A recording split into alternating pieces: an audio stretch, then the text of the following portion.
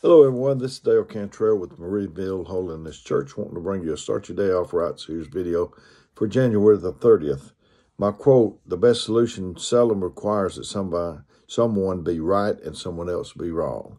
My story, Robert Fulghum wrote in the Kansas City Times, most of what I really need to know about how to live and what to do and how to be, I learned in kindergarten. Wisdom was not at the top of the graduate school mountain, but there in the sandbox at nursery school. These are the things I learned. Share everything. Play fair. Don't hit people. Put things back where you found them. Clean up your own mess. Don't take things that aren't yours. Say you're sorry when you hurt somebody. When you go out in the world, watch for traffic. Hold hands and stick together. This writer has captured part of what Jesus meant when he said, unless you become as little children, you won't enter into the kingdom of heaven. My scripture is 1 Corinthians 14:20.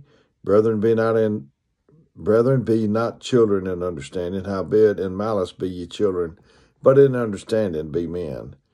My humor, I think I might have used this before, but a patient's family gathered to hear what the specialists had to say. Things don't look good. The only change is a brain transplant. This is an experimental procedure. It might work, but the bad news is the brains are very expensive, and you have to pay the cost yourselves. Well, how much does a brain cost? Asked the relatives. For a male brain, $500,000. For a female brain, $200,000.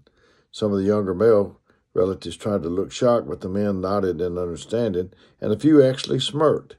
Then the patient's daughter asked, why is the difference between male brains and there are a difference in price between male brains and female brains? A standard price in practice, said the head of the team. Women's brains have to be marked down because they are used. So this is Dale Cantrell with Marieville Holiness Church saying I didn't come here to replace your minister or you get in the church, only to supplement if you needed it. If you have a quote, a story or scripture or humor or clean joke, send it to me. My phone number is 256-508-4410. And until we do this next time, may God richly bless you.